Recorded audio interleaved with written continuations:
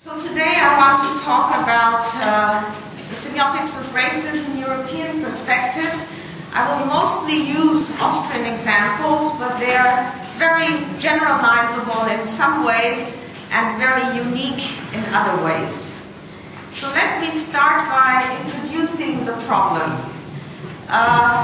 In the last 2 days, in The Guardian, in sort of left liberal British newspaper, I found various interesting quotes or articles about the new racism or the new old racism appearing across the European Union or Europe, because Switzerland is obviously not part of the EU. For example, on Wednesday we had Swiss far right seeks to vote on minarets ban. So over 125,000 signatures were given to have a referendum in Switzerland now about building new minarets. Switzerland has 3 minarets right now for about 250,000 Muslims. Similar requests have also been uttered by the Austrian far-right politician Jörg Haider and by other politicians across the EU. Yesterday in The Guardian there was a large commentary. The persecution of gypsies is now the shame of Europe. Italy's campaign against the Roma has ominous echoes of its fascist past, and the silence of our leaders is deafening.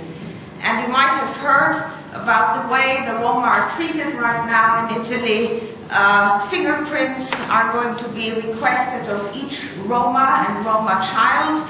And they really have become the new scapegoat, the new old scapegoat, because of course they were persecuted in Nazi times as well.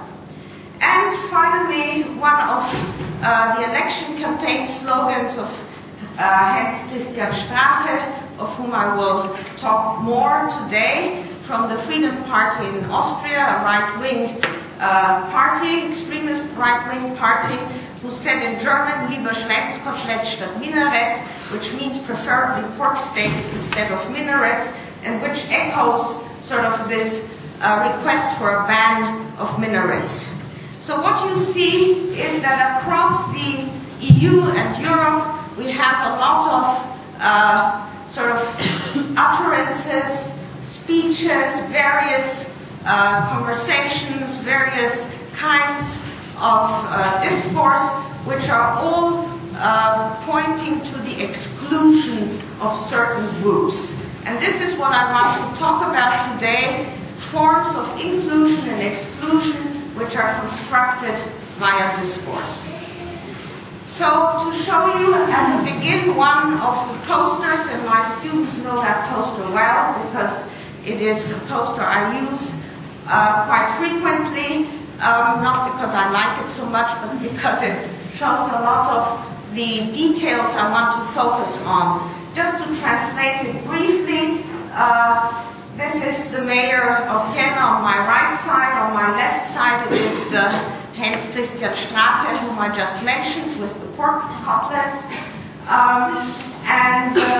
Strache, he's the leader of the Freedom Party, is during the election campaign in Vienna 2006, asked Mr. Heupel to come and to duel with him. So it's the use of a metaphor of war for the votes. And then you have on the one hand Heupel with a minaret in the background, and on the other hand Strache with the church, the most famous church in Vienna in the background, the Stephanskirche.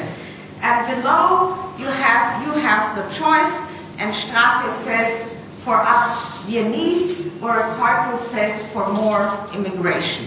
You have also the use of color, and so we might ask, if we analyze something like this, what is this here in the background? Who are these you? Why us, and who are these us? What is this church and what does it symbolize, and why dual? And I will come to this later on when analyzing this in detail.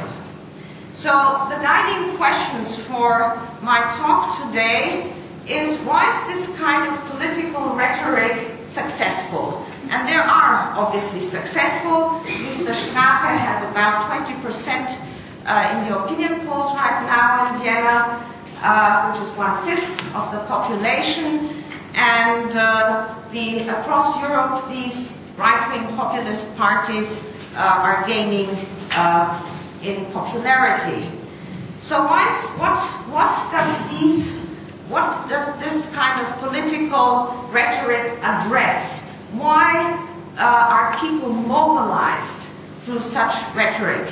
What role does context play? Context, in many meanings, and I will get to this later on, is such rhetoric only successful in Austria, Italy, Switzerland, or elsewhere, and in what way? What then is the relationship between elite rhetoric, sort of the top-down, which Thunman Dyck talks a lot about, and the many audiences which are addressed? Is there some kind of dialectic between the top-down and bottom-up? I find that the bottom-up is usually neglected, and I think this is what we have to actually focus on. And how is resonance between text and audience construed or constructed? And I use this term resonance, which is actually from physics and from the natural sciences, but which has traveled into cultural studies. Raymond Williams has used this concept and others to address some kind of relationship between the speaker and the hearer, something which resonates, which addresses some kind of associations, meanings, interests of the audience. This term has also been used by Norman Fairclough and by others, but it hasn't really been conceptualized and operationalized. How do we do this? How do we find out why a certain rhetoric is more successful than any other? And I don't mean this now in any causal meaning, because in the social sciences we will not be able to establish causality, but I mean it in the way of relationships. Everything is multi-determined, but we can establish relationships. So in this lecture, I will continue now with some definitions of inclusion, exclusion, racism, xenophobia, anti-Semitism, and all these forms of exclusion. I will then speak very briefly about the discourse historical approach to CBA, and you have more information about this on the handout. And then I will actually come to two examples. One, election posters, like this one, but some other ones. Second example, voices of migrants, sort of the voices from below, from 8 EU countries, which we collected during a large EU project. And finally, I will make and draw some conclusions. In the conclusions, I will also address forms of resistance. How do we, or how could one resist this kind of rhetoric? Okay, now some definitions, and in this whole lecture I draw on multiple genres, which I will not be able to discuss all. I will focus, as I said, on election posters and everyday conversations, but basically in numerous projects we have collected various data with various genres, and I specifically will address the project Xenophobe, which is here, where Michal Krzyżanowski and Fleur Ulsamer worked with me, and a book is coming out about that. The project Racism in the British Press, which was funded by the ESRC, and Majid Kospranik and other researchers are here. That was a combination with corpus linguistics as well, and basically visual argumentation, where I've been working with John Richardson. I would like to start out with a quote by Niklas Luhmann, the German sociologist, who states that inclusion and exclusion are the two most important meta-distinctions, Meta-Unterscheidungen in German, which govern our behavior and our actions. Now, Luhmann is very interested in the way complexity is reduced through various options. One can always choose and select between options, and that helps us reduce complexity, which is something we're all doing. And he claims that the two basic and most important distinctions are inclusion and exclusion, which sort of are very characteristic for all our societies globally, and that we can observe parallel societies developing. The UK had race riots some years ago very much about these parallel societies, but that's also again across Europe, where certain groups are not just marginalized, but they are outside of the social system and of all the norms and rules which sort of we have adopted and which we accommodate to. And this sort of meta-distinction, of course, goes through all our everyday activities, not always as salient and significant as with sort of parallel societies, but I would claim that the construction of groups of self and other is fundamental and constitutive for all human communication. It doesn't have to be negative. I mean, we always are self and other without having negative connotations. But of course, we distinguish others from a certain age on. This is how we communicate in sort of reducing the complexity and constructing groups discursively. Racism, xenophobia, discrimination only happens when the others are then negatively evaluated and if certain characteristics are generalized to this other group. But, you know, distinguishing between us and them, that is normal. We all do this and it's trivial. So, to get this kind of negative connotations, we do have to distinguish between two levels of racism, discrimination, exclusion. On the one hand, the level of ideology and beliefs, but it doesn't stay there. There's also the level of social practices, which are informed by these belief systems. They don't always have to be ideologies in the old sense, Mannheim, etc., of consistent belief systems. What we observe today with the right-wing populist movements across Europe are very fragmented, contradictory sort of beliefs which don't have this form of the so-called traditional big narratives. And the level of social practices is informed by these beliefs, justified and legitimized. How you exclude people through legal, through laws, through citizenship laws, through apartheid laws, etc., etc. So I would propose that there are 6 salient characteristics of discriminatory rhetoric. I will not be able to go into all of these, but I will show you examples about these. The first one is positive self and negative other presentation, something many people have worked about.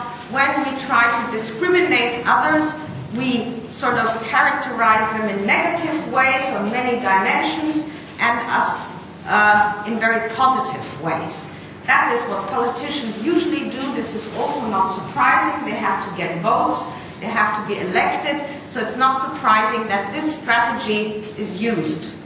Again, the question is how it is used, not that it is used. The second important characteristic is denial. Denial of racism, xenophobia, sexism, anti-Semitism, etc. We usually get these disclaimers, and that depends on the formality of the context. I have nothing against Jews, Turks, blah, blah, blah, but.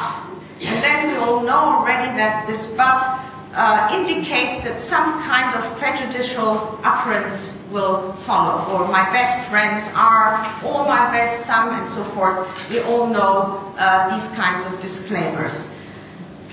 Justification and legitimation strategies which justify exclusion and inclusion, and again, just from the rhetoric on immigration, we know the typical topoi and metaphors like the boat is full and other, they abuse our system, etc., which justify for the public in accountable ways why certain groups are included and others are excluded.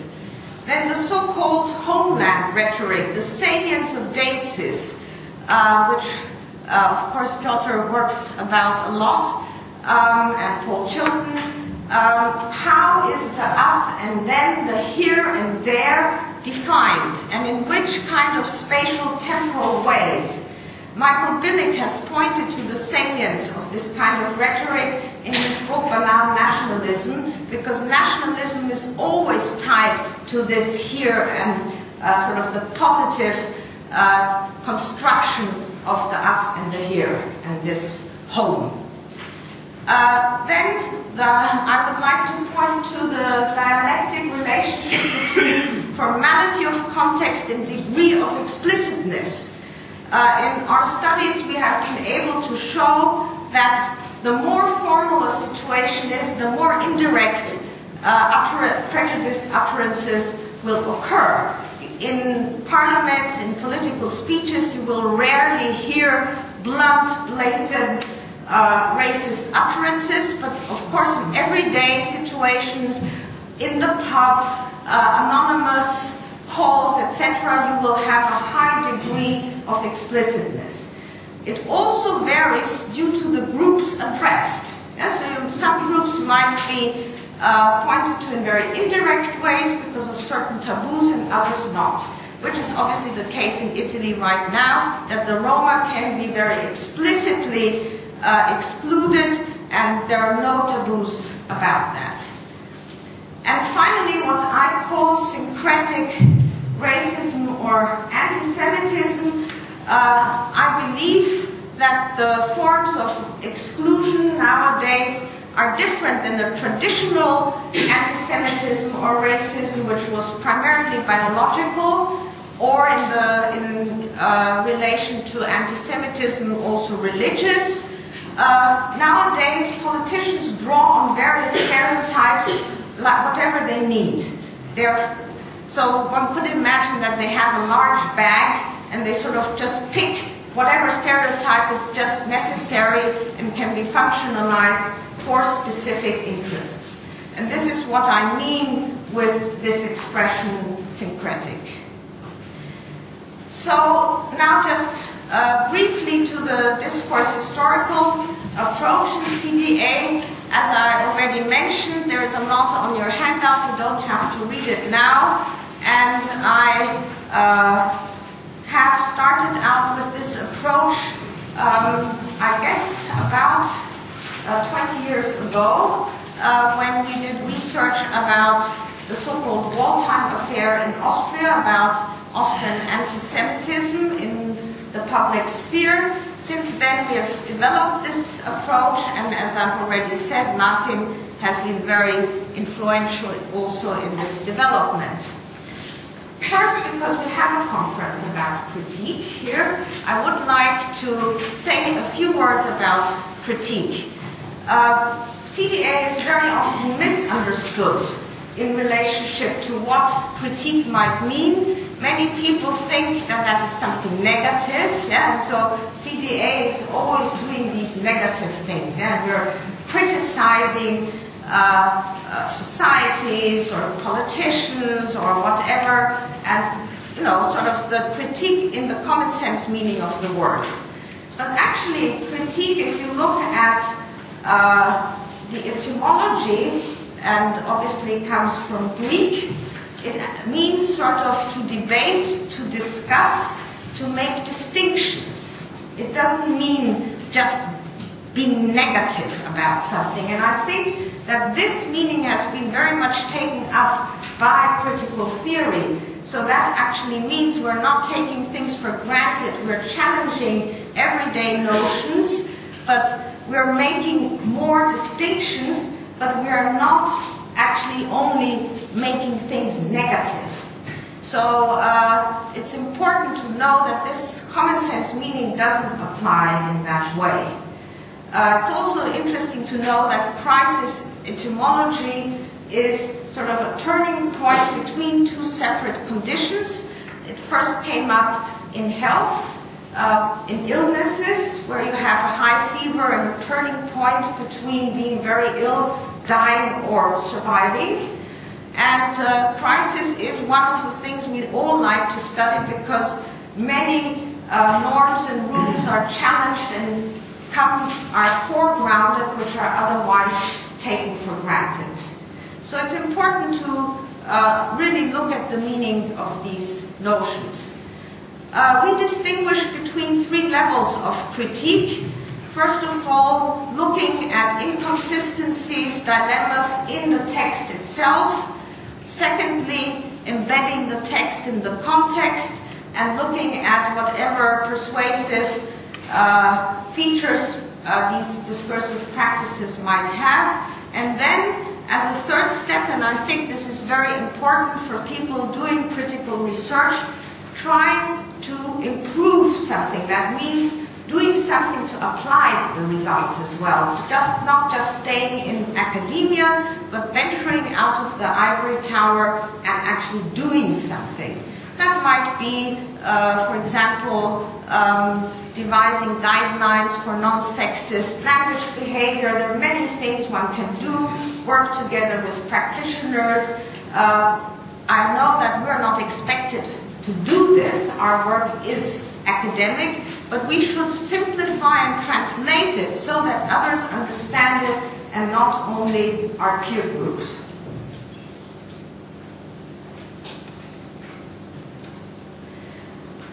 Secondly, defining discourse. Franz already mentioned that yesterday that defining discourse is of course complicated. Martin and I have talked a lot about this, but we've always defined discourse as topic related, as related towards a macro topic. Structures of knowledge related towards a macro topic and realized in many unique texts and genres. So you might have a discourse, for example, on racism, which can be manifest in many genres, from policy papers to parliamentary debates, etc. And every text then is unique. I find it very helpful to talk about discourse in that way and not to talk about racist, sexist, and I don't know whatever other discourses, because the salient features are not to be found anymore. Are these then lexical items? How do you distinguish one discourse then from the other? So I think the sort of focus on the macro topic is really salient. Moreover, we believe that discourses endorse multi-perspectivity. That means that because it covers all kinds of genres in texts about a certain topic, you will find different positions. So you will find talking about, I don't know, national identity in whatever country, you will find various positions, various narratives, various opinions, and that is all framed under this discourse about this particular national identity. So that I find that also important, because usually we also find expressions like liberal discourse, traditional discourse, conservative discourse, and I don't know what. And it always poses itself this question, what is meant? How are these really studied and operationalized? And in that way, I do hope that makes sense also in the analytical work. Finally, I've already mentioned that discourse implies patterns, texts are specific and unique realizations, and text belongs to various genres, and texts create sense when read in connection with knowledge of the world. And here I come back now to my notion of resonance. Only when we have the shared knowledge do texts make sense? And of course we have different ranges of shared knowledge. Texts insinuate various knowledges, and in that way, that explains why we understand the same text in very different but very systematic ways. To do this, elements are recontextualized. So every text is always in a continuum with other texts synchronically and diachronically, and these elements travel. They move from one text, one context, one field to another. And in this way, we have arguments which sort of link text to each other. And coming back to my notion of resonance, recontextualized elements are then transformed according to the receiving context. They are not just imposed, they have to dialectically sort of accommodate to the context where they are implemented. And I will give examples in a minute. I'm coming back to my first poster, where many readings are possible, and I just want to indicate a few. I know much more can be said about this poster, but I have no time to do this, and it also wouldn't really make sense. Interesting is that this mosque is a fictive mosque. It doesn't exist in Vienna in that way, but it was created as sort of the right hand of the spectrum. Mr. Heupel symbolizes the mosque. It's quasi-metonymically connected, and the mosque symbolizes Islam. Okay? And we also have a red color here, which is on the one hand the Socialist Party, and on the other hand danger. Yeah? So for more immigration, it doesn't say how much immigration, just more, which also indicates it could be enormous. Yeah? But more is vague. See here, who are addressed, you have the choice. Me as a person in Vienna means we, the real Viennese, as opposed to who's the unreal Viennese person. Well, if we continue looking, the real Viennese seem to be only Catholics, because they're symbolized by this Stephanskirche, the big Catholic cathedral, and Mr. Strache, who says, for us Viennese. Again, connected metonymically with this church. So the real Viennese, obviously we can answer the question, are Christians and basically only Catholics for this person. We have the duel, which is a war metaphor, so they will fight, but it also indicates duels amongst fraternity members, and that is a very specific Austrian meaning, which I cannot now explain in all details, but many academics, male academics, Christians, are part of such fraternities which still duel, they fence. And these sort of very traditional fraternities are very right-wing, and they have strong networks. So Mr. Strache, as everybody knows, who is Viennese, is part of such a fraternity, and in that way the duel has a literal and a metaphorical meaning. But of course you only know that if you share that knowledge, and if that resonates. And that's why I'm trying to say there are different meanings, different understandings due to the shared knowledge and to the deconstruction of such presupposed knowledge. So if we continue, and I really would like to make this one of my important points here, texts resonate. That rhetoric is successful because it links to such sets of shared knowledge, and it speaks to these indirect or presupposed meanings. Now, just taking up one of Van Dijk's definitions, shared beliefs satisfying the specific epistemic criteria of an epistemic community, presuppositions address that knowledge. And of course, politicians use presuppositions a lot because it means strategically packaging information. So this is one of my explanations why this works. because it addresses salient pools of knowledge for different audiences. So in sum, when we analyze texts, and now I will come to more examples, we draw on first the historical analysis. We have to contextualize these various utterances. We have to draw on collective memories, context models in the sense of Van Dijk, because it's not an objective context, it's a perceived context, which is important. Then we have to embed this into the socio-political analysis. We go on to the genre, the setting, the context, and finally deconstruct the utterances in all possible linguistic means, which are salient for this rhetoric. So now I would like to come to some examples, and I would first like to come to some visual examples.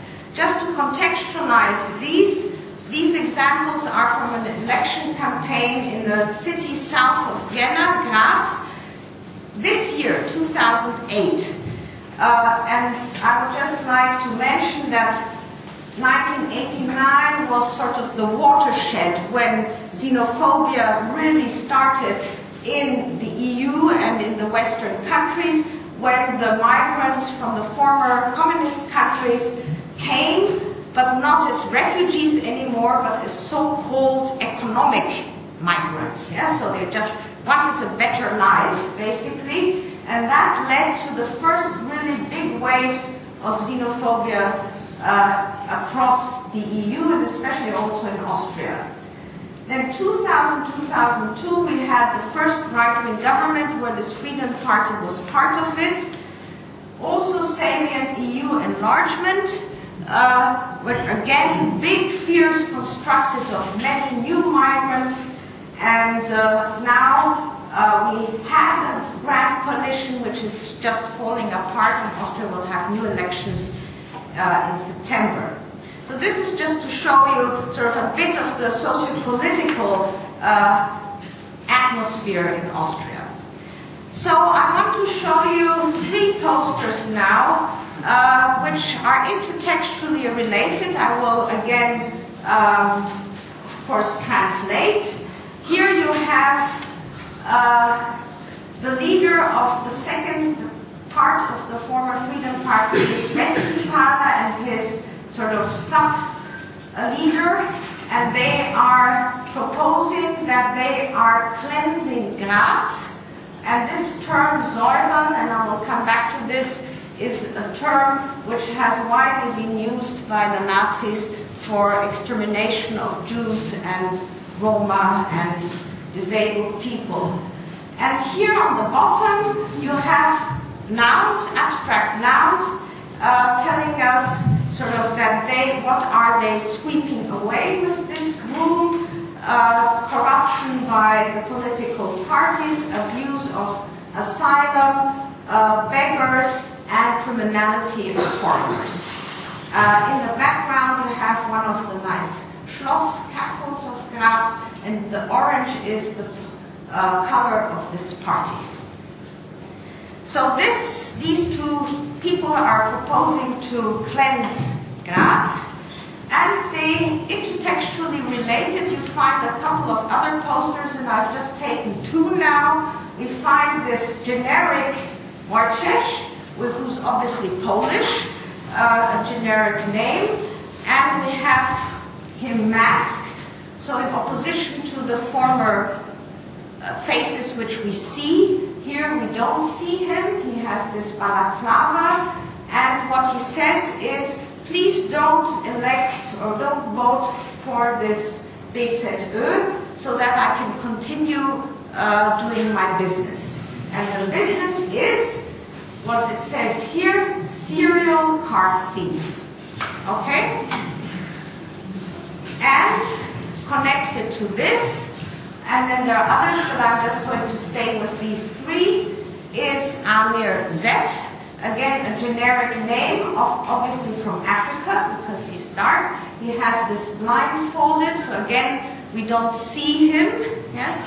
And he's smoking, and here he says, please don't vote for the BZÖ so that I can continue doing my business.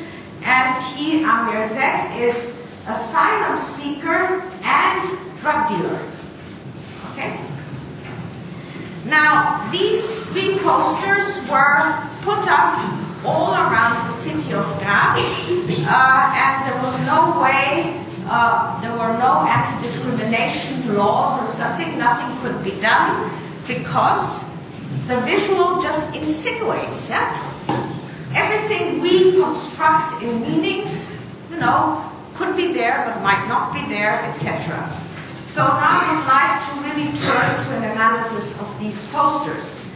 And just to quote Blair, not Tony Blair of course, visual arguments constitute the species of visual persuasion in which the visual elements overlie, accentuate, render vivid and immediate and otherwise elevate in forcefulness a reason or set of reasons for modifying a belief, an attitude, or one's conduct.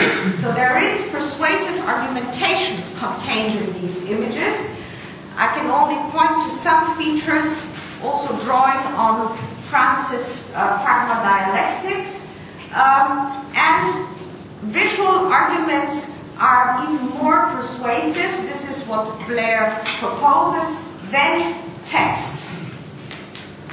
So if we first look at a brief analysis of these three posters, especially those generic Wojciech and Amir, we see that referential strategies have been used to anonymize and construct these figures as generic types. They have foreign-sounding names, so that attributes them to some kind of different part of the world. And this nominalization also attributes negative generic characteristics, serial car thief, etc. Then we have an intensified criminalization, which is also sort of intensified through negative anthroponyms in the way that we have sort of these terrible businesses which they are doing. We have the use of various topoi in the sense of argumentative shortcuts, commonplaces, burdening our society, or they're taking advantage of us, yeah, the abuse of asylum, etc. So there are many argumentative commonplaces addressed. Finally, we could do a multimodal analysis, look at the contrast between orange and the darkness below, absolutely in the sense of Press and Van Leuven. So if we look at all this together, and this is just a small part of what we can do, we find metaphorical, metonymic, and pragmatic devices across these three posters. Now I would like to show you just a bit in this one poster how that works. The slogan on the top, we are cleansing Graz, implies already material verb activity. They're not only proposing it, they're already doing it. This is very important, and it implies indirectly, if you vote for us, we will install law and order, because we're cleansing the city from all these terrible things. As I already said, the verb säubern, cleansing, insinuates Nazi jargon. This is, again, presupposed shared knowledge, which probably most people, especially in my generation, will know. An older generation, I don't know if all the young generation will know that. So again, addressing different audiences. And I've looked up säubern in various Lexica and Encyclopedia of National Socialism. That is one of the euphemisms used for extermination. And everybody in the German-speaking countries will know that. It's really a taboo word. We have the metaphor of cleansing, yeah, with the broom. And a very interesting implicature by contrast, an insinuation to Jews cleaning the streets in Graz on their knees with toothbrushes. Now that is an iconic image which people learn in schools. We know that 1938, when the Nazis took over Austria, with the consent of most Austrians, that Jews were forced to clean streets with toothbrushes, and you have here the cleansing with the same word, the street with brooms. Yeah, so there might be an implicature by contrast. And for most people, again, and we've asked people, this is the case. There is this subtext, this iconic subtext, which one knows from Austrian history. Then there is intertextual relation to the other posters, these generic figures on other posters. And finally, we have these two men who are white and clean, active and happy, gazing at us, even kind of like as looking as if they would do it for us, yeah, with this sort of inviting smile. Their faces are uncovered, so we know who they are, they're identified, whereas the other people are not identified. They only have this generic name. So here you have this positive self-presentation, and you have the negative other presentation. Humanized, active, white, dehumanized, dark. Slavs, and people from Africa, black. So you see that just by deconstructing this in various parts, and one could do much more with this poster, you have a very strong visual argumentation.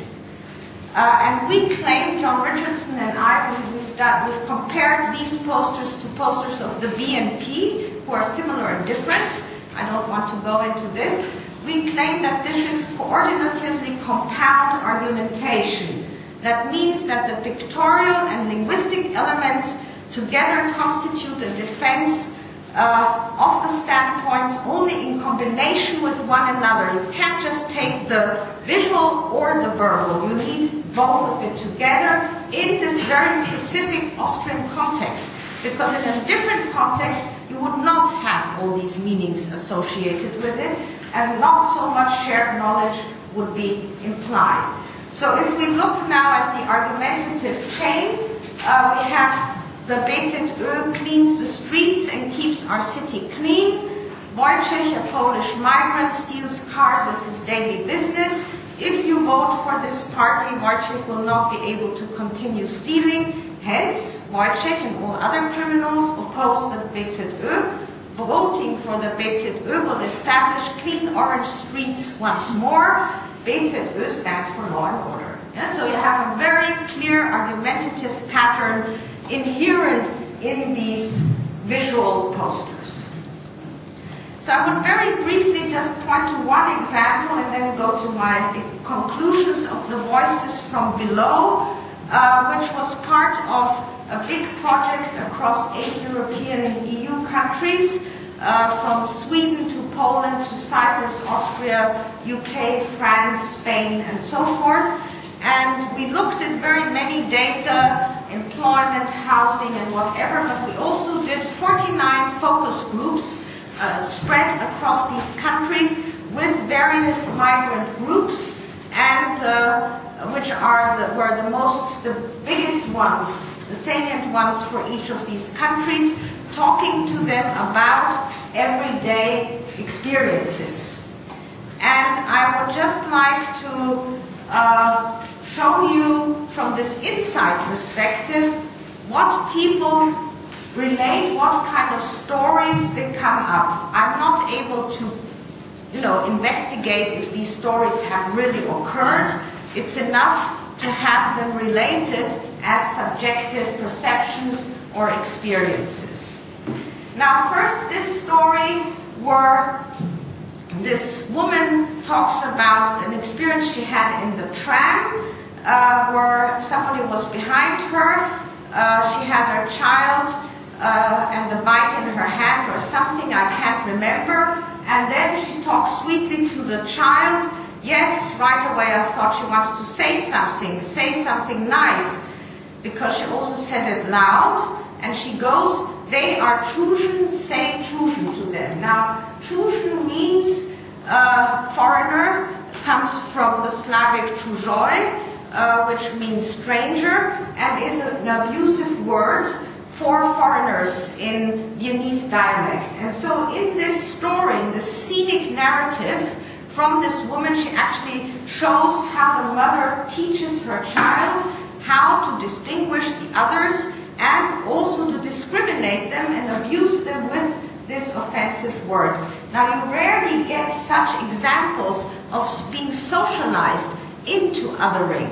And so, but we had several of them. We have a huge corpus. I'm not cherry picking now. This is just one or two examples. So this is really how this child was socialized, and also look at the contrast between expectations and experiences, which is how this story is performed. I would just like to give you a couple of instances also which occurred frequently in our materials in all countries, all 8 countries. The problem of the gaze, how people look at foreigners, and actually that many foreigners and many people address the request, which the implicit request that they should not be visible, they should vanish. And they find this gaze extraordinarily obtrusive and offensive. Like this Pakistan woman in the UK, it can be hard to feel really at home in Britain. People look at you like you sometimes, like you shouldn't be there. So this, I find, resonates totally with the posters where we have these hidden faces of foreigners, be it burqas in the case of BNP posters where women, Muslim women, are always shown covered up with veils, or be it our generic Wojciech and Amir, who also we don't know. And so we have this gaze which seems to discriminate and which is experienced in extraordinarily discriminating ways. And you can look at the others. We have very many instances of this kind. This is absolutely a salient experience of foreigners. So let me come to my conclusions. I've already mentioned that the discursive construction of us and them is the basis of inclusion and exclusion. Just having construction of groups is trivial because it's fundamental to human communication. Important is the way this construction then is elaborated and which characteristics are attributed to the one or other group. And in that way, the sort of process of prejudice works in the way that first social actors are labeled, Amir, Wojciech, whoever.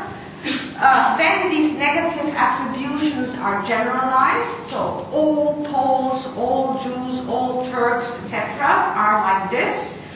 Every story is evidence for all, whereas good stories are exceptions, so stories have various functions due to what they want to convey. And then we have arguments and topoi to justify the inclusion and exclusion. And you have lists of these arguments and topoi in your handout. I will not go into this, but I've mentioned several, like the topos of abuse, topos of culture, they don't want to integrate, they're abusing our system, and so forth.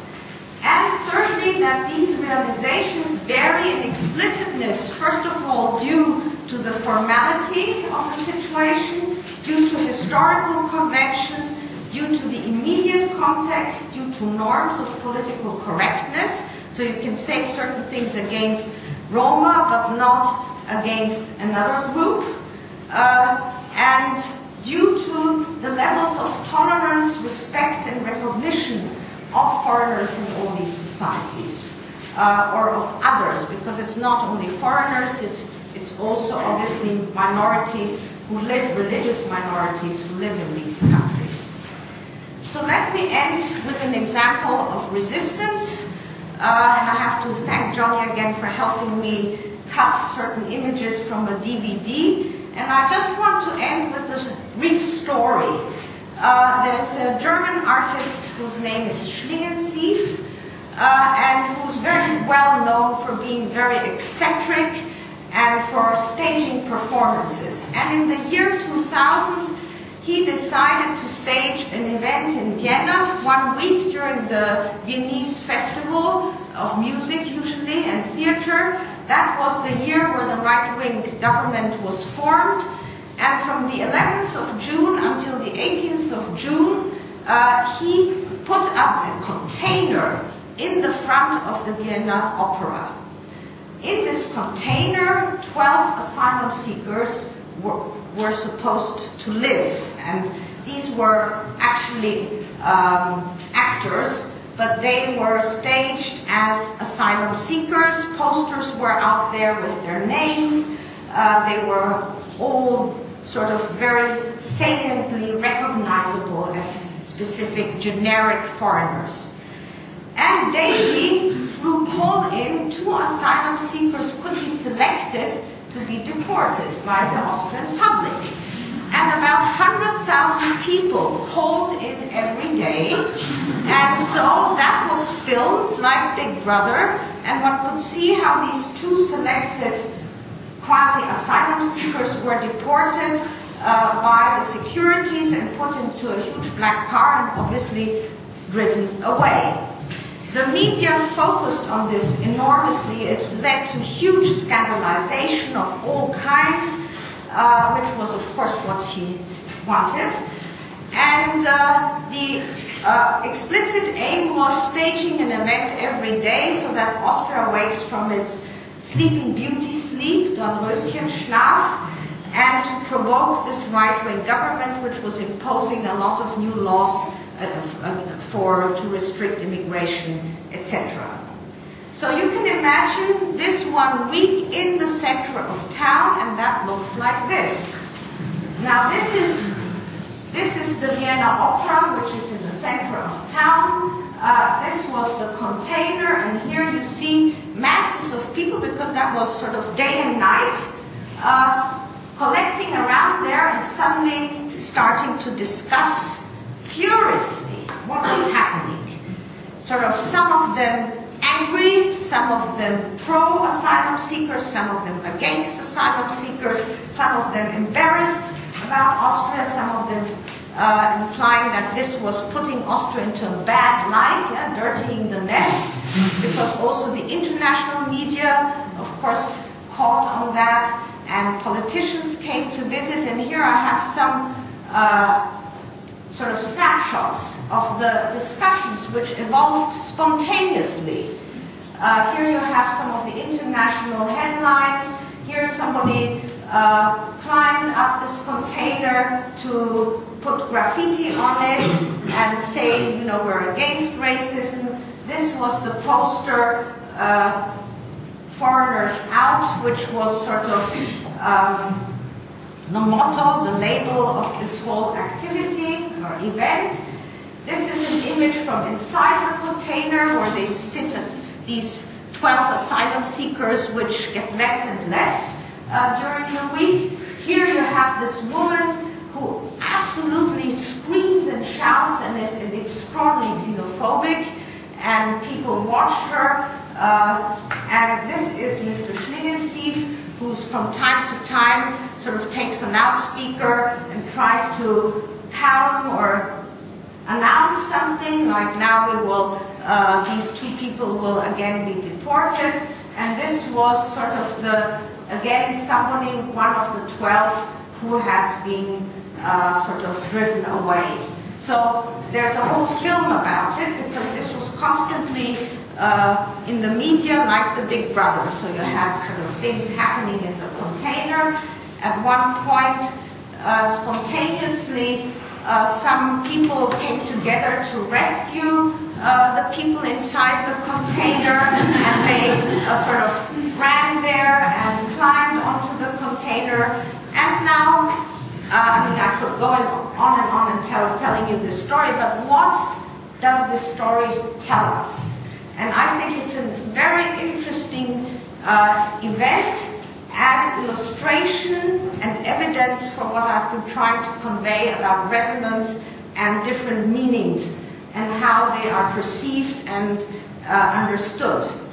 On the one hand, what becomes visible spontaneously? So this mobilized something without any preparation. It just happened.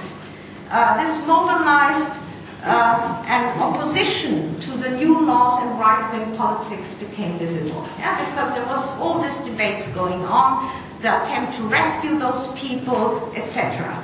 At the same time, the racist beliefs become visible, yeah? Because there are all these people who think that's right, and who phone in, and who want these people to be deported, and who select some. Then there was also a huge wave of aggression against this German, who's again telling these Austrians what to do, and the Austrians don't like that. And finally, it was viewed as an isolated event which caused huge media coverage, which was, of course, a very important effect. And this genre has now been appropriated for other events, anti-racist events, not specifically to build this container, but to somehow catch media attention. People have recognized that obviously just argumentative scholarly work won't really help. But getting the attention of media, mobilizing, might help. So what does this mean for our theories and on prejudice, racism, and so forth? And this is what I would like to conclude my talk with, top-down or bottom-up. In my view, recontextualization works both ways. On the one hand, political slogans are successful because they match audience expectations. They mobilize existing shared knowledge and meaning, and in some way can be functionalized because they speak, they mobilize a potential which is out there. And this is what I would like to call resonance. This potential is not just some vague thing, it's presupposed in shared collective knowledge and indirect meanings, which is addressed in various groups, various meanings. So various audiences are actually addressed in different ways because they share various meanings and knowledges. And the success is due to the mobilization, and now I find that very important, not only of cognition but emotion. This, what you have seen, is emotional. So how does anti-racist, how does resistance work? Certainly not only by enlightenment, not only by rationality, unfortunately, but very much also by emotions. And I think this is what this event shows, that is what needs to happen, so that something starts which one then can take up in a rational way. Yeah, so there must be a combination. But just to rely on our usual rational cognitive argumentation obviously will not help to convince people, which we have seen on these images. And that, for me, lastly, implies that models of text production and text comprehension, which I've been working on for also certainly 15 years, require the integration of context, shared knowledge, emotion, and discourse. So without sort of this kind of interdisciplinary mix,